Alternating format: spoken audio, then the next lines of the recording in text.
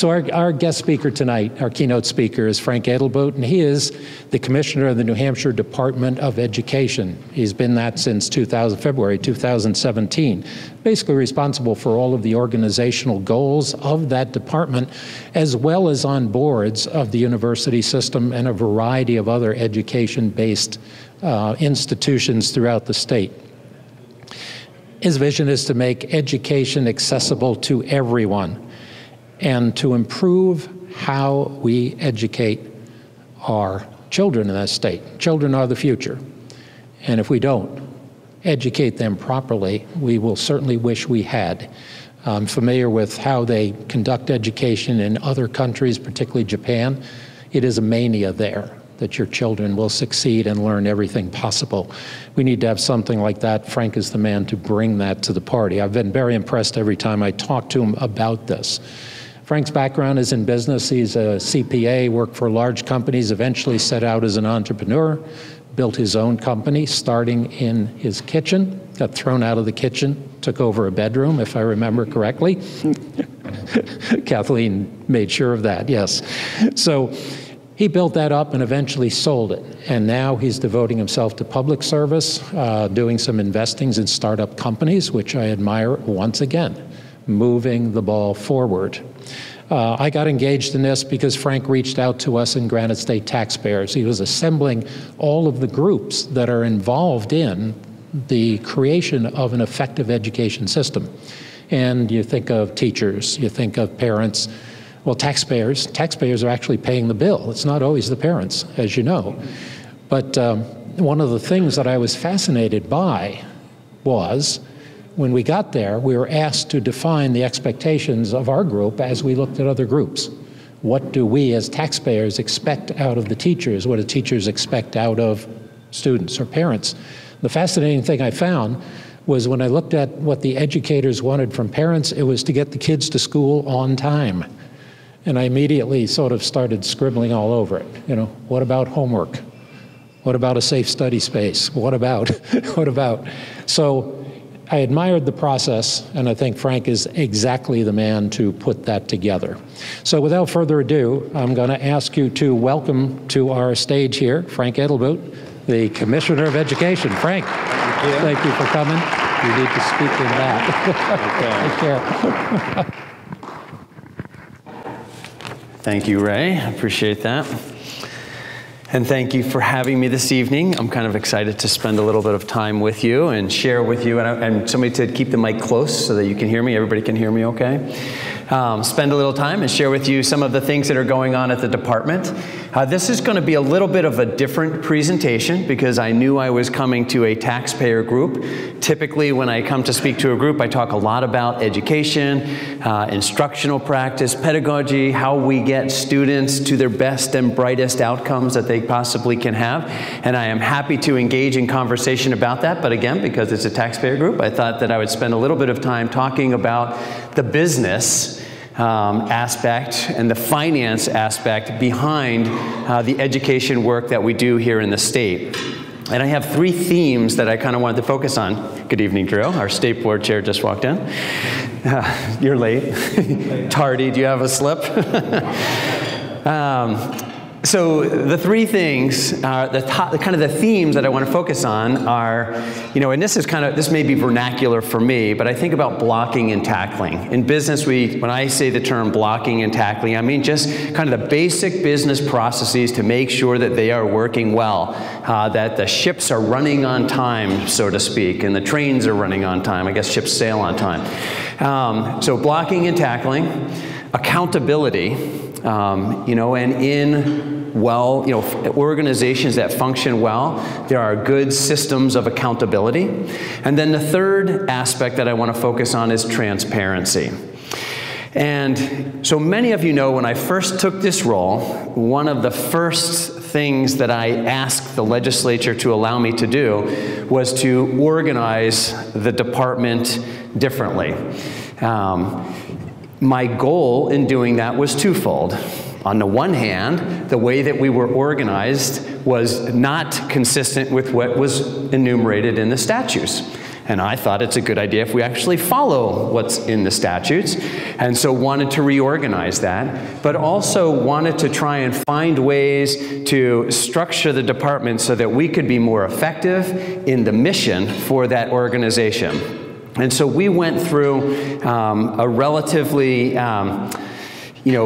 thorough process of looking at all of the different bureaus and divisions that we have in the department, helping to establish some stuff that I know many of you who have worked in large organizations and some small organizations, some accountability in terms of who is authorized to do what and when they're authorized to do it, and if they're not authorized to do it, what they have to do about that, how the communication channels work, and so we implemented things like that. So one of the basic aspects that I put in place was really a financial accountability process, whereby on a quarterly basis, I asked the bureau chiefs to come in and explain, here's their budget, here's their actual, how are they doing against that, are they meeting the program objectives that they have, and if they're not, why not?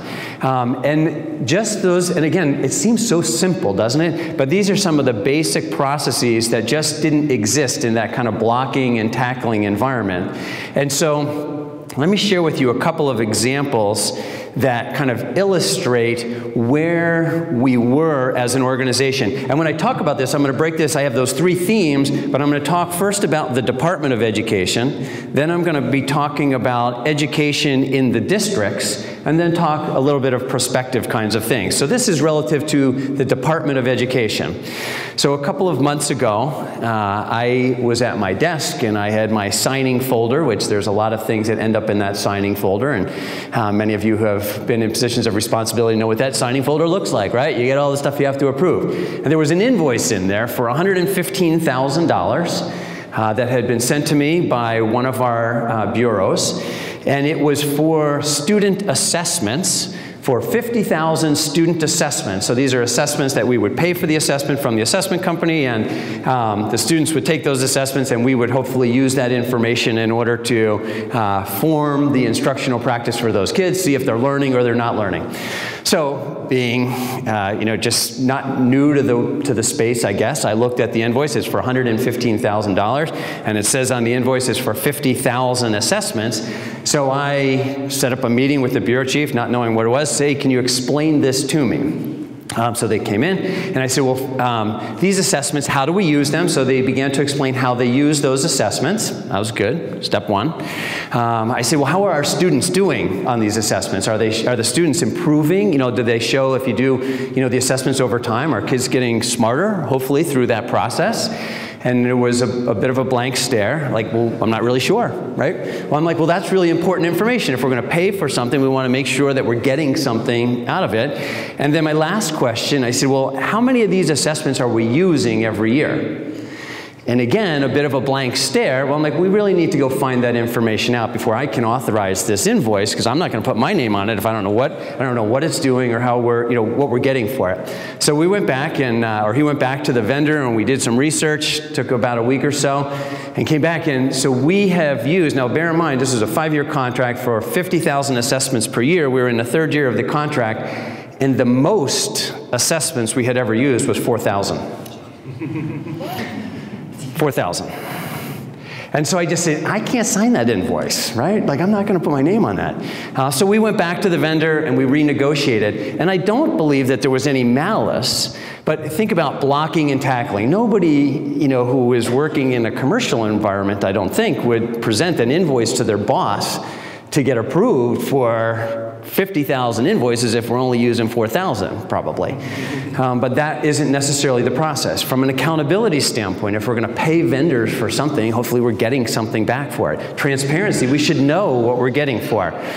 So this is kind of a bit of the culture that we are working on in terms of thinking about blocking and tackling, accountability and transparency. And so I spend a lot of my time in the department, and I think this is appropriate time spent. My role is to help mature the organization so that they know what good accountability looks like, they know what transparency looks like, they know what blocking and tackling looks like as an organization.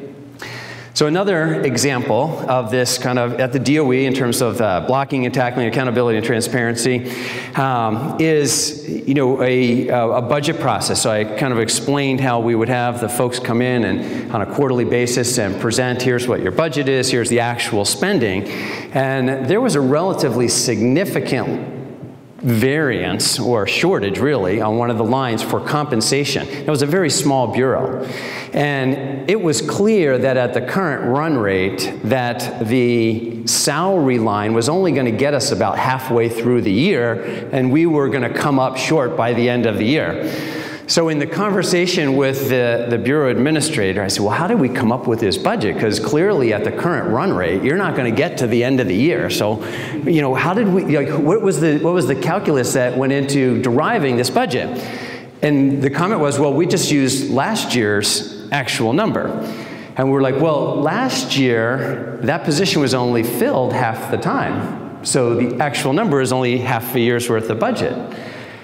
And I'm like, so they're looking at me like, okay. So I'm like, how are we going to pay you for the rest of the year if you only have half a year's budget to be able to pay yourself, right? This is for the Bureau Administrator's salary line item. And so we worked that out. But again, just stuff that you would just take for granted, sometimes in a large organization, perhaps in a governmental entity, there's not that blocking and tackling, that basic, stuff that you just take for granted. There is not some of that accountability and that transparency that needs to be in there.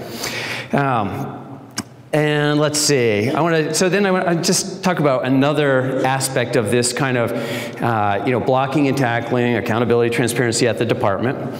And this deals with our rules. And I know Drew has to deal with rules quite a bit.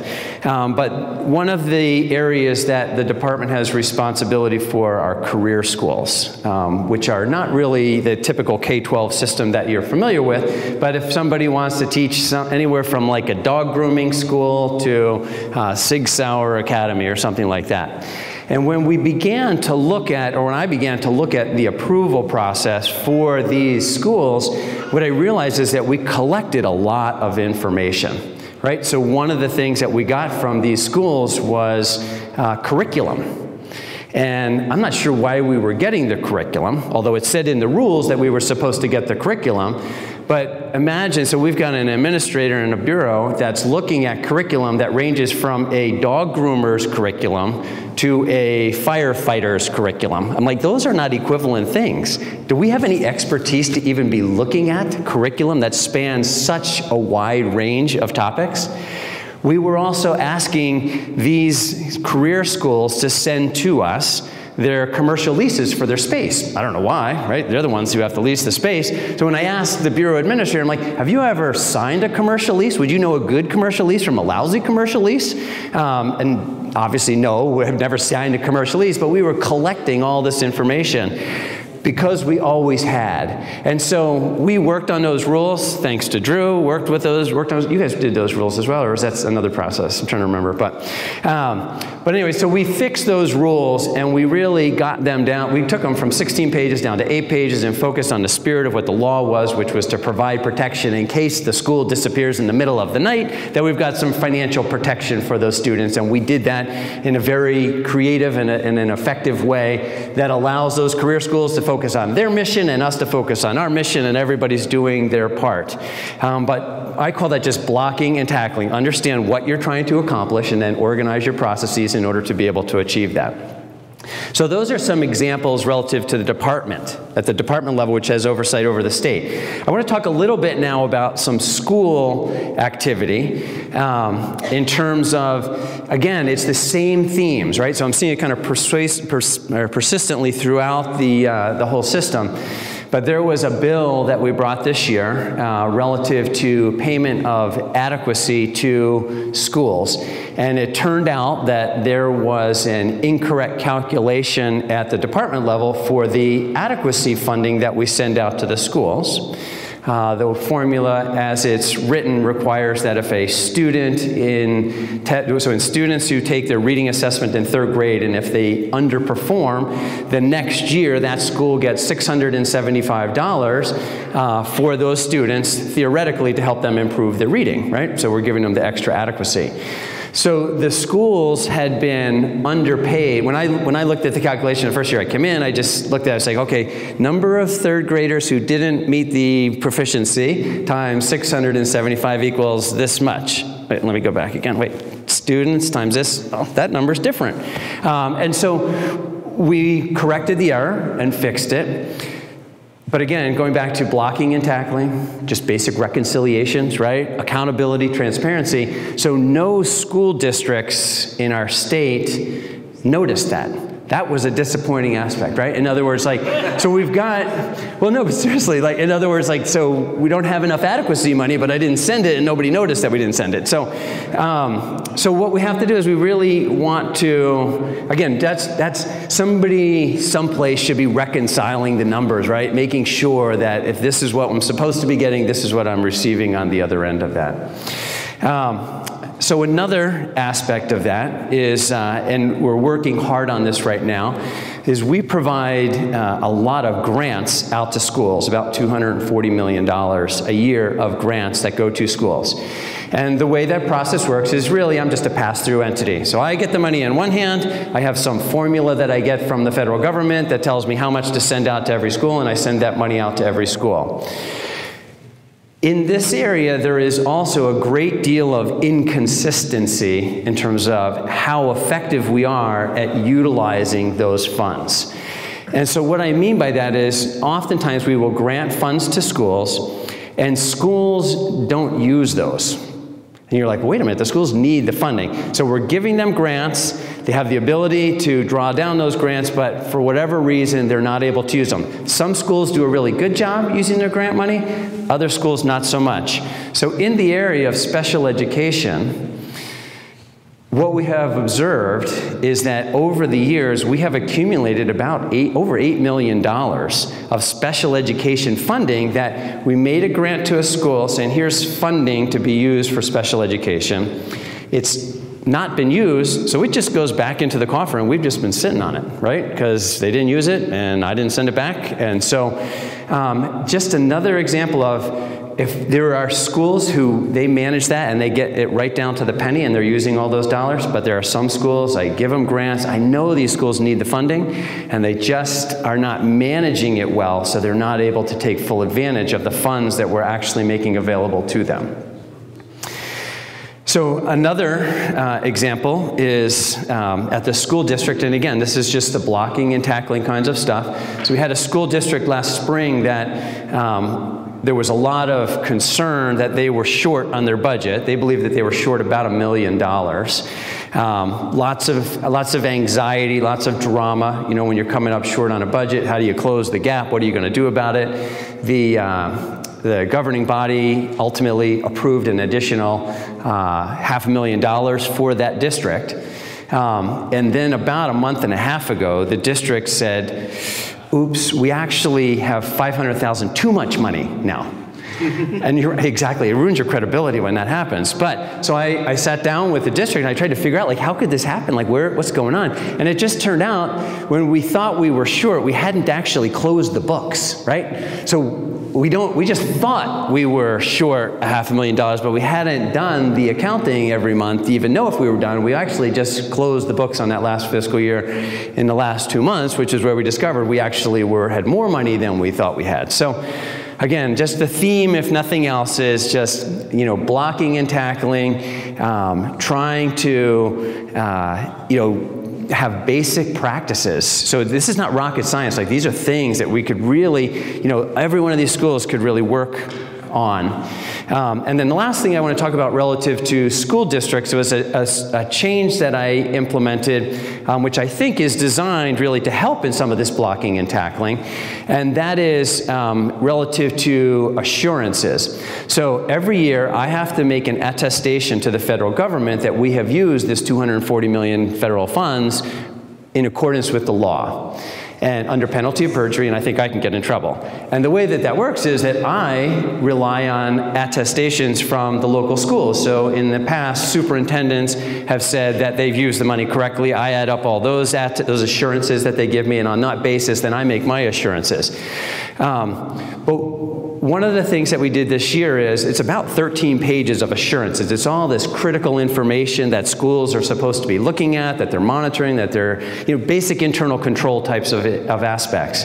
And so this year I added to those assurances the school boards, right? Because school boards are part of the internal control system. It's not only supposed to be superintendents, but good governance requires that school boards pay attention to what's going on in the schools over which they have supervisory responsibility.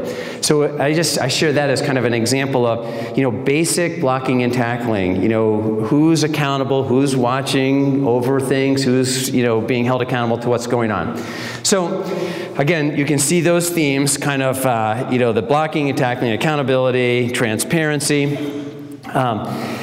And all of these things are important as we kind of want to move education forward. And I often, when I'm talking about education funding, I like to kind of split the conversation a little bit this way, in that, because everybody's like, well, Frank, do schools need more money? Do they have too much money? And I basically say there's two questions, and I think it's better if you parse them. One is, how much money do we have in the schools or have available for education? And then what do we do with the money that we do have, right? And you can see most of what I have been talking about tonight is, how do I spend and invest the funds that I do have well so that I can get a good educational outcome? And this is another, again, kind of a basic thing, but I recently wrote an op-ed on this, and I don't know if anybody had a chance to read it, but we get about $40 million a year in Title I, and that funding is basically used to invest in schools that are underperforming, right? Their students don't have high achievement levels.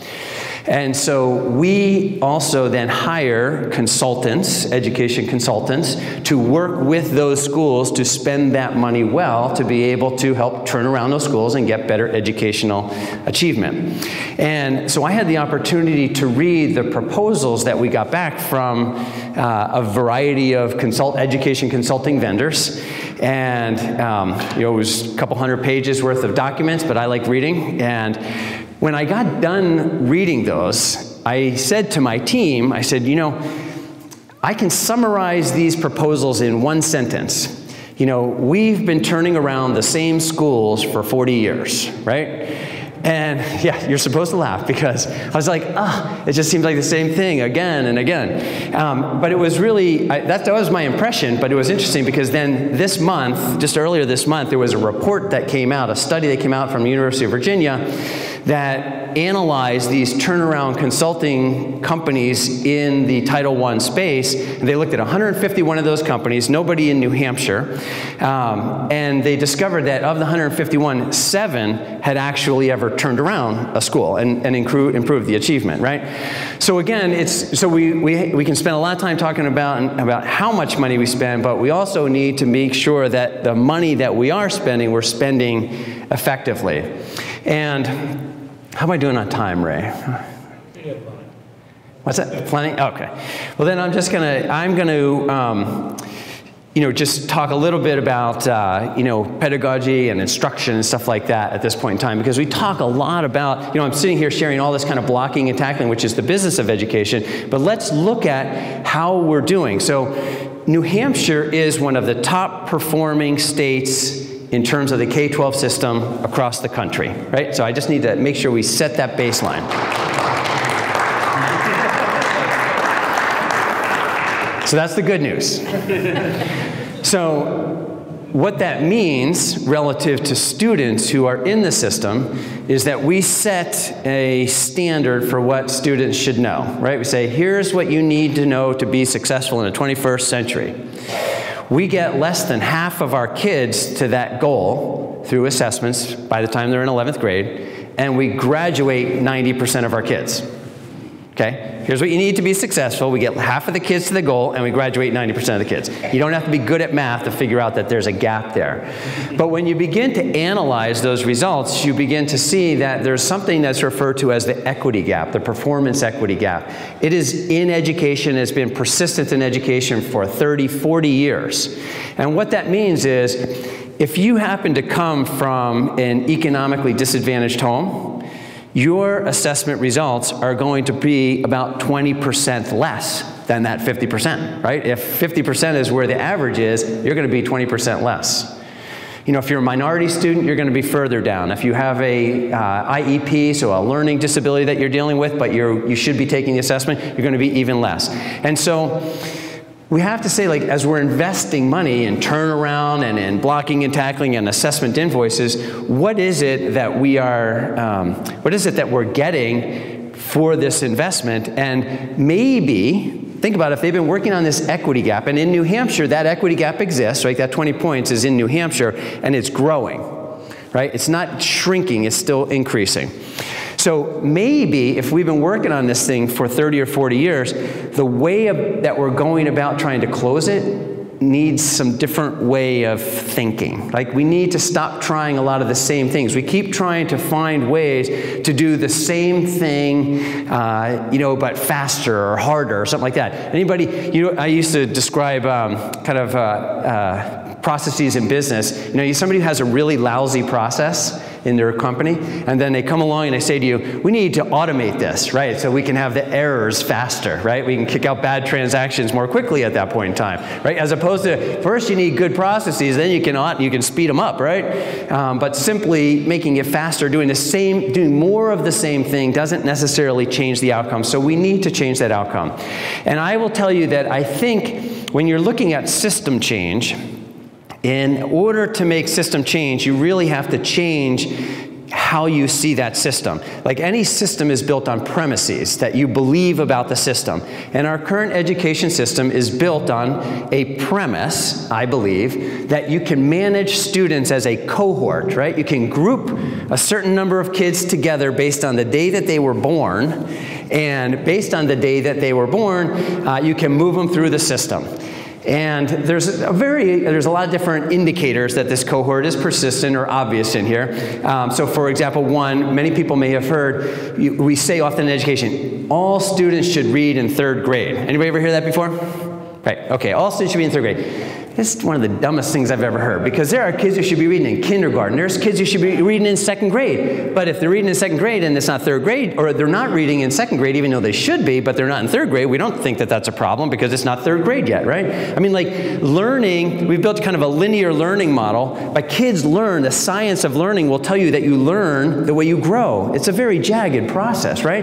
I say people, you know, if you don't know how kids learn, open up the closet if you have kids, and you'll have those little pen marks. Sometimes it's in Sharpie about how your kids were growing and they got bigger and bigger. Sometimes those lines are close together, sometimes they're far apart because it's very jagged, right? And so if you've got this linear learning model, but kids are growing in a very jagged way, but it's July 19th, what do? We peg everybody to the line and move on to the next year. And so what happens is when you're going to pull some kids down to the line, you're going to have to move some kids up to that line, you're going to create gaps in what they've learned, and you're going to move along, and that ship is just sailing and it's moving along. So another example of kind of this cohort model that I think is important is, or it's just an example, is, you know, what is the ideal class size? Anybody ever hear that? Like, what size class should we have? Should it be 20? Should it be 25? Should it be 18? Should it be 15? And what I would tell you, what's that? 30, okay. Well, what I would tell you is, it's just, you would only ask that question of how big should a class be if you believe that you could group kids in cohorts and manage them as a homogeneous cohort. Because what I'll tell you is, you could have 20. And there are kids in that cohort of 20 who are so high functioning, and they've got, you know, they're more mature, and you could put them in a class, a lecture hall with 75 kids, and they would thrive and they'd be fine. And there are other kids that you could put them in a group of 5 and they're going to struggle. Here's an interesting observation. I don't know what the conclusion of this is, but I'll just share it with you. There's a book, Malcolm Gladwell, yes, Outliers. Okay, and Malcolm Gladwell's book Outliers, he found this phenomena. So pro hockey players, I don't know if anybody's ever heard this, but professional hockey players are statistically disproportionately born in January, February, and March. I don't know if you guys knew that or not. Kind of an odd thing. When I present that to people, they're saying like, oh, is that because it's winter? No, it has nothing to do with winter, right? Okay, so they peeled this thing back and they began to look at it. And if you go back to the Pee Wee League, which starts at like 6 years old, they have a cutoff date of January 1st. And so when they do the tryouts for that Pee Wee League, The kids who are born in January could be as much as almost 12 months older than that kid who was born in December. And so they just are a whole lot more mature than those kids. And so what happens is those kids who are more mature, a little stronger, a little faster, they get recruited on the A team, and the other kids end up on the B team. And the kids who are on the A team, they get the best coaches. The kids on the A team get the most ice time. And so that disparity between those kids when they're 6 years old continues to grow until you have disproportionately number of professional hockey players who are born in January, February, and March. When I read this, I got thinking to myself, I'm like, I give assessments. So I don't know what the conclusion is, but I can tell you that when I look at my assessment for my 3rd through 8th graders, you know, the students who are younger when that assessment is given perform 5 to 15% less than the kids who are older, just because of when their birthday was, right? And so I don't know what the conclusion is. What happens? Do those kids get a higher IEP? Does something happen in the instruction? Do they get tagged as being the not smart kids? When it's just because they got born on a day, right? They had nothing to do with that. So we need to be willing to really think about whether this cohort model is the right one. And I would surmise, I believe, that managing students by cohort is not an effective way to look at the education system. Again, because that premise drives how you see the system, the questions that you ask about it. And so, okay, so Ray's giving me, wrap her up here quick, okay. Oh yeah, I got to go to that one too. I forgot about that. Okay, so what I will tell you is, here's the new premise. You guys think about this. Students, kids, are inherently curious and they want to learn. And if you don't believe that, leave a 3-year-old alone in the kitchen for an hour and come back and see what's going on. See if they're waiting for someone to give them a worksheet. If you don't believe that, leave 3 teenagers on a street corner in Manchester and see if you come back 4 hours later and they're saying, well, what was our instructions? What was the assignment? No, they're going to find things to do.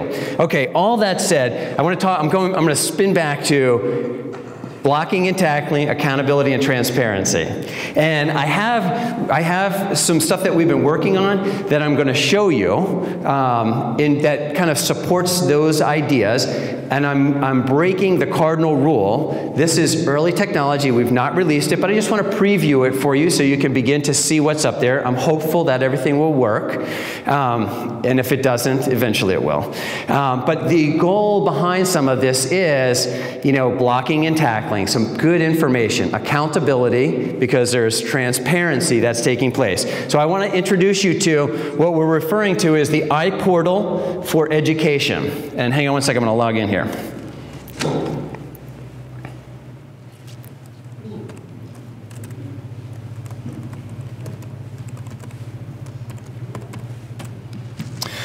Okay, so the iPortal is basically made up of 4 components. It's got something called iReport, it's got something called iDiscover, it's got some iExplore, and iDefine. I think those are the 4 components as we're putting this together. So iReport, I'm going to show you iReport and iExplore tonight. So this iReport is basically static data. So this is information about the schools that we are required to report to the federal government. And so this will be coming out, and you'll have an opportunity if you want to look at different schools or something like that. But basically, you just sit down, you figure, or drop down, and you see what you're going to look at. You can view a list, and you'll see there's a bunch of different, you got all your different towns and stuff like that. I saw somebody from Amherst, so we'll grab Amherst here. Okay, I could do ASD too. So essentially what you have is in a profile, and again, this is static information. So you've basically you're in the profile and you have the basic information about the school, how many students, and again, all this is information I'm required to disclose by federal regulation. It tells you the genders, the diversity in there, the different student populations, percent economically disadvantaged, English learners, all kinds of stuff like that. Then you have an overview, and here you can basically get the overview, or you can look at student achievement, student growth, the school environment, educators' finance. Not all of this is populated at this particular point in time, but I'll just grab one here. So here's student growth. So you can see kind of how your school might be doing in terms of growth. And the reason I really focus a lot on growth, because it's not just achievement. You can have high achieving, but if you got high achieving kids, they still got to grow every year. And so it's kind of growth and achievement in terms of the metrics that we're looking at. Or you may come along and you look at, let's say, school environment.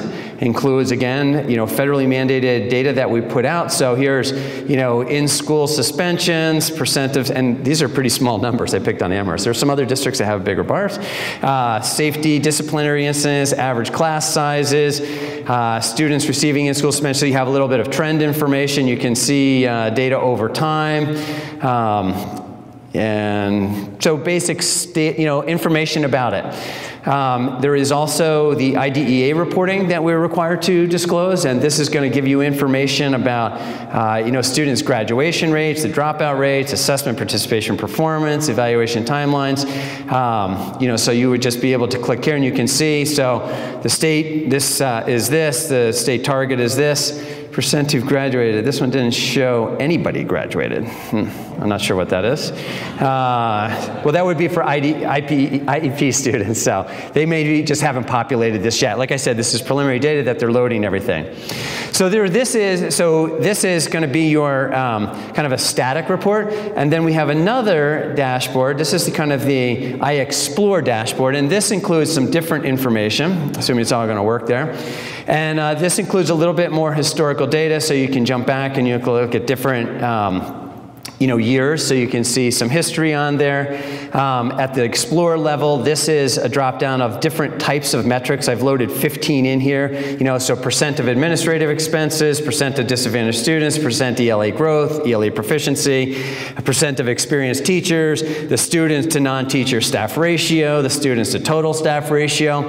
And again, I have about 50 of these metrics. We're going to start loading it with just this.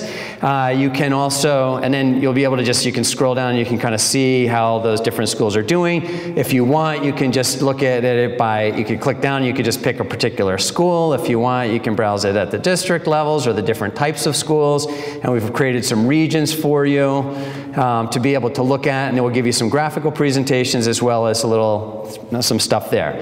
So another is iDiscover, and this is where you get to build a little bit more queries yourself, and so you get to juxtapose a couple of different things.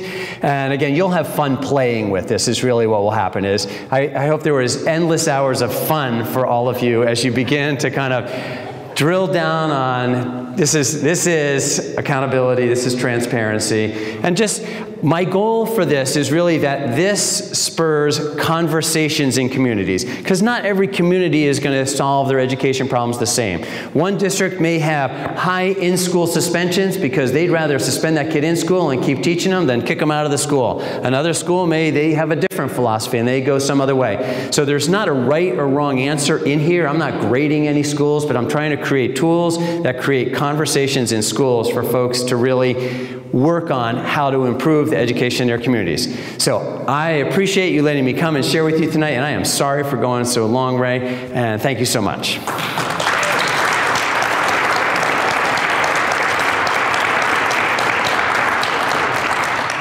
Any questions? Frank, we take some questions. I've got the first one. Tell us a bit about the study that looked at the different expectations of various groups in the education process. I'm not sure I understand the question. Just for different expectations of what groups? The study team that I was on. Oh, okay. Ask the question again. You're talking about the stakeholder group, yes. Tell us about what you did with that and what to expect from it.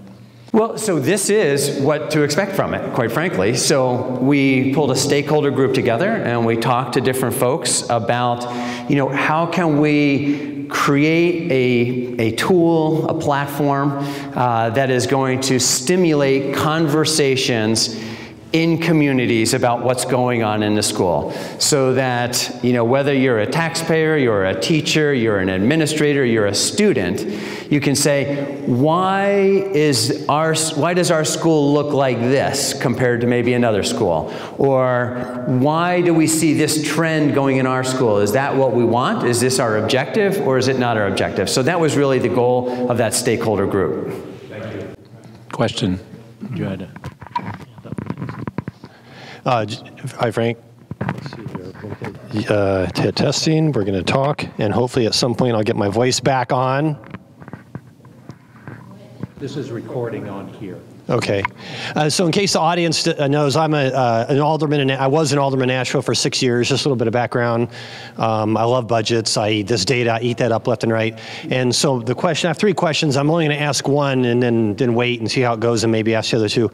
As a way of background, so for the school budgets, for any of the budget for in general, 80% of the money that's spent on a municipal budget, and probably for any budget anywhere for any organization, 80% of it is labor hours.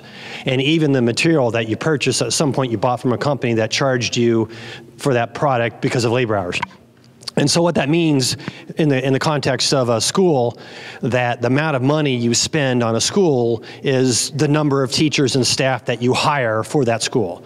So if a school is going to spend money, the only mechanism a school has to spend money is hiring and firing teachers or whatever.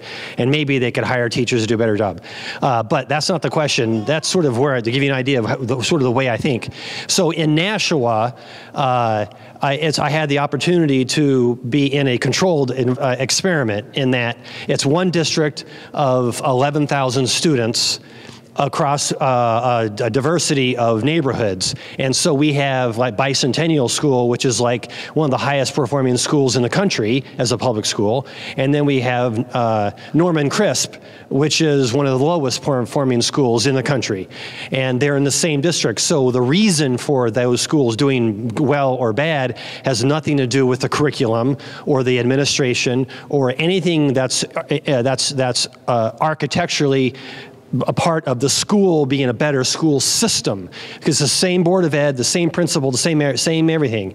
The difference, the parents and the students.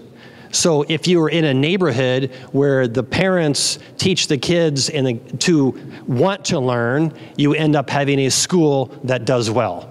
If you're in a neighborhood where the parents don't teach the students to do well, the students do poorly.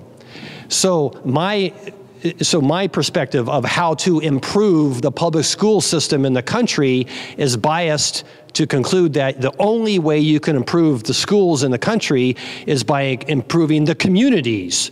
So there's really nothing a commissioner can do. The question to you is, you got to see New Hampshire as a whole. Is that the same across the New Hampshire, where that good schools are due to good communities, or are there actual mechanical ways that schools can be better than others? So 2 ways I'll respond to that. So one is, and I mean, what you've pointed out is really the equity gap that I was talking about, right? So generally, and if a community has a higher percentage of economically disadvantaged students because they, overall perform lower, your achievement will be lower in that school, right? And so I think you have to be careful that when you say it's because the parents are, engaged or not, or can those students learn? I believe that whether you're economically disadvantaged or not economically disadvantaged, you can learn. The question is, can we build a system that allows a student that comes from a family that is economically disadvantaged to be able to engage? So as an example that I sometimes talk about is, if we've built a system that requires a student to sit in his seat and receive instruction, and you come from a family where you're sitting down at the dinner table at night and you're practicing how to sit still and listen and take instruction, you're going to be a lot more successful in that environment, as opposed to the student who maybe doesn't have that. He's not having a family dinner at home. He's used to standing up and moving around. Maybe can we create an environment that engages that student? And I can tell you we can.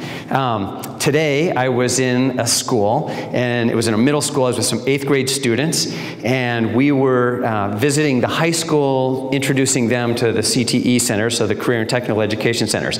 And there were a cohort of 5 students in that group who all of the educators were really, really nervous to even take them out of the building, because these kids had been in trouble all week long, starting fights in the lunchroom and getting into trouble. We took them there and we gave them a project working on, they had to make crates. They were making crates to carry chickens to the market, literally. And these kids, the educators were surprised. Like, these kids were totally paying attention. They were working on it. They were they were measuring stuff. They were cutting stuff. They were drilling stuff. They were learning. because it was a different kind of learning. It wasn't some abstract concept. They had a mission. I got a whole bunch of roosters that I got to take to market, and we need a bunch of crates to get the roosters to market, and so we're going to work on it. So I think what we have to do is we have to be more creative in terms of how we engage students. I think that all students are inherently curious and they want to learn.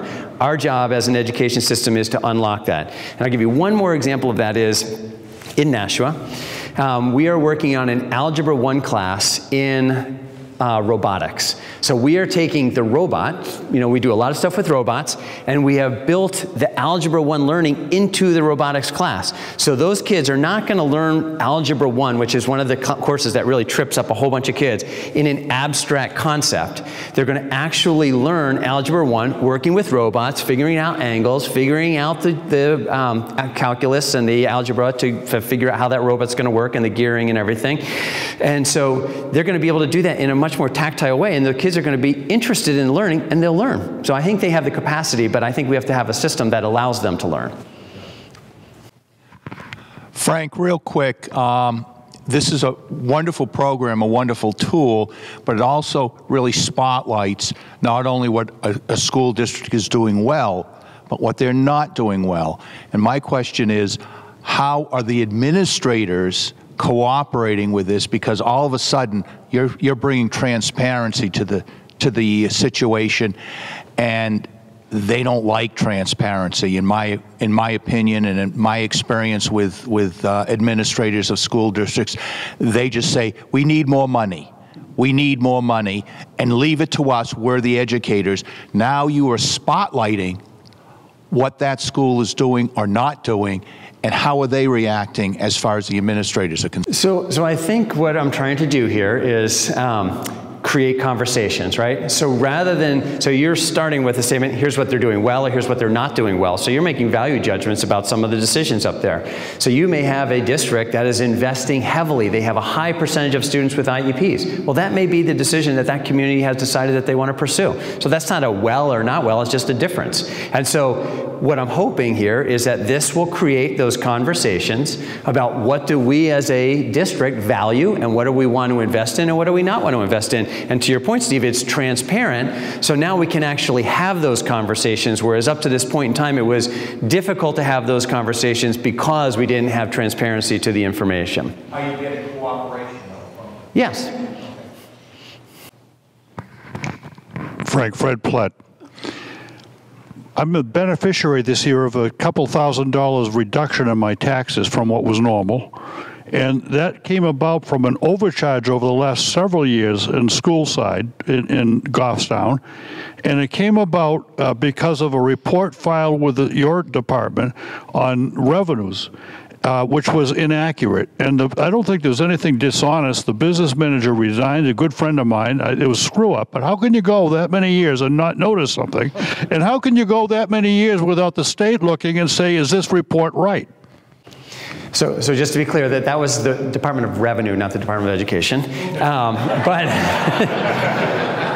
But I mean, again, it goes back to blocking and tackling, reconciliations, accountability, transparency. I mean, that's just good. I mean, again, those aren't hard things to fix. Those are good, solid business practices that I hope many of you will engage with your schools, because I know you have a lot of capability in that area. Say, how can I help you, figure out what the best way is to do some of those good business practices? You mentioned graduation rates, so I'll give you a lead in, okay? Freshman class of 100, 4 years later, 75 walk across the stage to get their diplomas. Do you follow the KISS principle and say that school had a 75% rate, or do you drill down and find out what happened to the 25 who didn't make it to become seniors at that school? So I don't know the details of the calculation, so I don't want to try and guess that. I do know that New Hampshire has one of the highest graduation rates in the country. We're up at about 88% overall. We try, so I think it's going to be all, in other words, so what would be, as long as those students haven't left the state, then they're still counted in our overall rates, right? So if they started with 100 and they're down to 75, those 25 kids are someplace, so they're being counted in someone's numbers. Okay. Can I follow up on that for just a second? So are you looking at, did those students leave and go to another town? Not trying to be morbid, did any of them die? Did they move out of state, et cetera? How far do you drill down in analyzing and coming up with the actual graduation rate? So the graduation rate is based on those students who are eligible for graduation that graduate, right? So they age out of the system at 18, right? So if they leave the state, I'm not going to count them in my graduation rate. But otherwise, if they're in the state, I'm counting them in my numbers. You're up front, so he doesn't see you. Mike Thornton, Milford. I have a two-part question. Number one, it seems that the parents of the children who are listed as not having the resources required to learn at as high a rate as others, it occurs that there's a building, at least one, in town where every night those resources are primarily unused and are available and should be used. Number two. Oh, I'm referring to the, I think they call it a school, in charge of learning.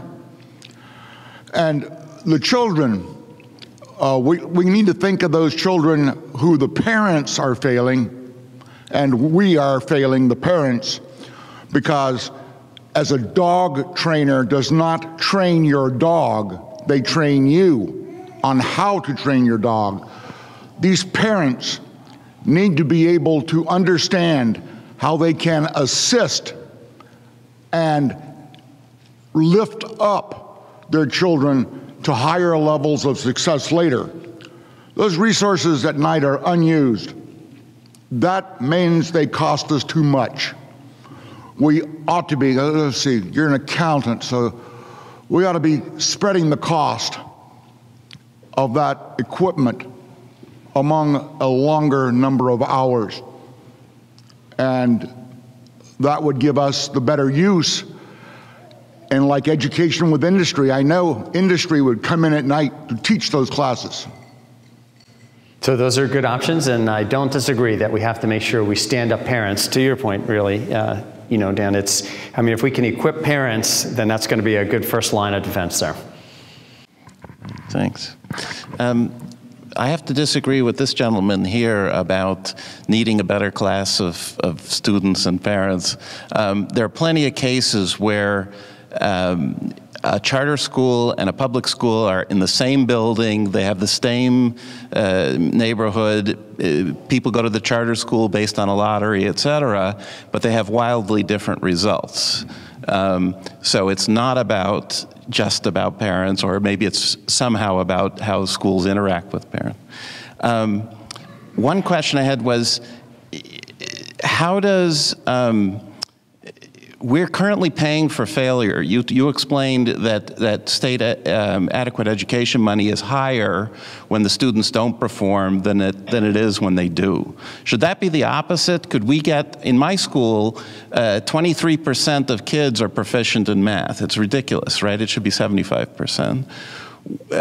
Should we pay, or 100%, whatever, maybe 100% is not realistic. But anyways, should we pay for success? When it's 50% or 75%, they get more money than when it's 25%.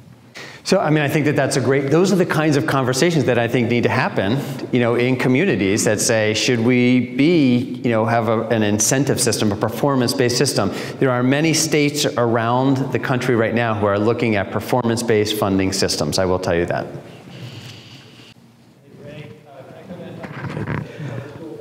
Frank, I'm Howard Kalugian. From Ware, and I have a question and then a comment. My question is, what is the teacher to administrator ratio throughout the state? And my comment is, education is generally peppered full of the left. It is the wheelhouse of the left that they go into education. You might feel like you're standing alone sometime as a conservative, but I want you to know, we're all behind you, and we think you're doing a great job. Thank you.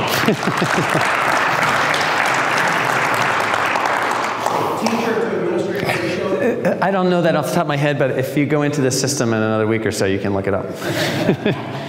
By school, if you want. Has Betsy DeVos put forward any initiatives, and have they been helpful?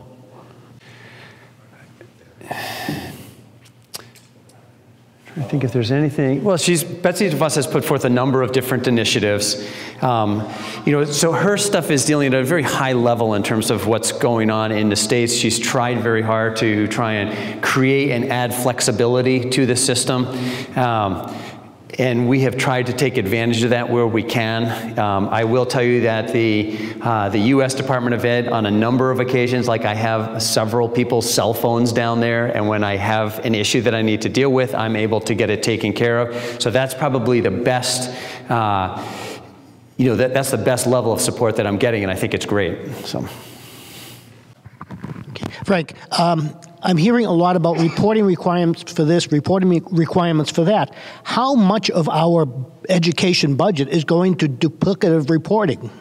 So, I mean, I do carefully look at grants that are coming across to make sure that the reporting requirements associated with a grant are both things that we can live with in terms of the information that we're going to have to potentially disclose, as well as the cost of maintaining the grant. And so far, there was one that was right on the cusp. I'm like, do I really want this grant? Like, I got to jump through all these hoops.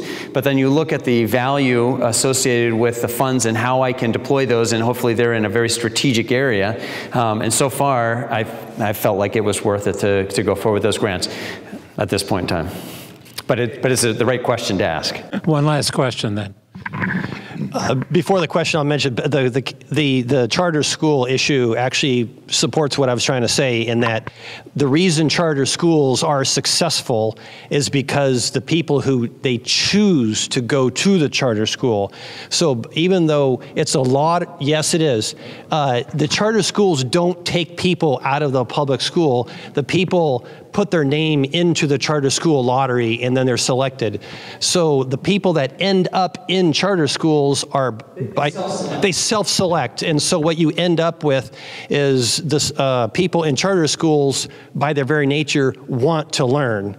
And so, or the parents want their kids to learn.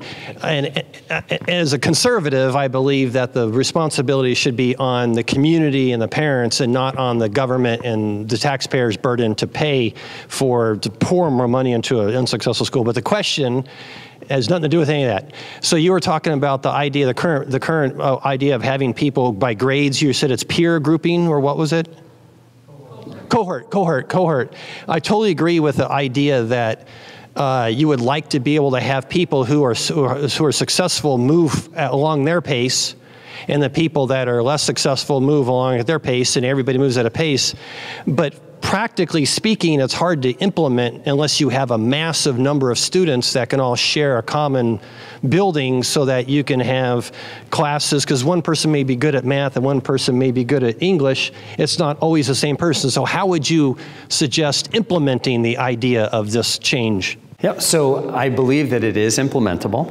I don't think we can go into all the details tonight because it's a little bit, more developed than that. But don't, even when I'm listening to your question, try not to bring a lot of your presuppositions about how school works to that conversation. If you can start more with a blank slate. We are in a world where we have achieved in many industries what I refer to as mass customization, right? I mean, so there are, high volumes of stuff that can come through that are unique to the purchaser of that product or service. And so why can't that be the same case in education as well? Okay, Frank, well, thank you very much for coming out tonight. Good job, as